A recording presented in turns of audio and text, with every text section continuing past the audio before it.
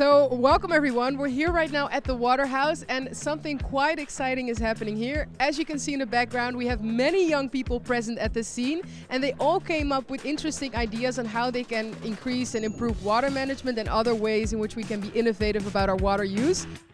And the King and the Minister of Infrastructure and Water of the Netherlands are currently here to speak with these young people and hear all about their great ideas. Really exciting if you ask me, so I'd say let's take a look at the scene to see what's going on.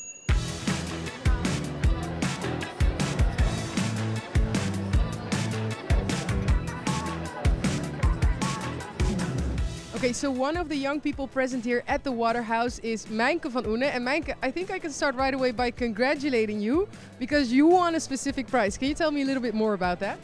Yeah, I placed in the top 5 of the United Nations Game Changer Challenge with my project, and now I have won Wet Skills USA.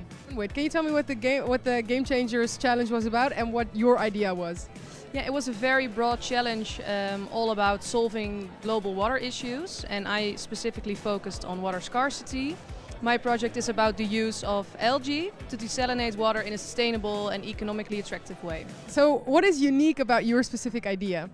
Well, the algae, they emit oxygen during the process and they take in carbon dioxide. And it's the complete opposite of normal industrial technologies. They always emit CO2 and we are taking it in and emitting oxygen. So that's special about it. That's really cool. So a variety of uses. Thank you so much, Mijnke, and keep on doing the good work. It's really great to hear. Thank you.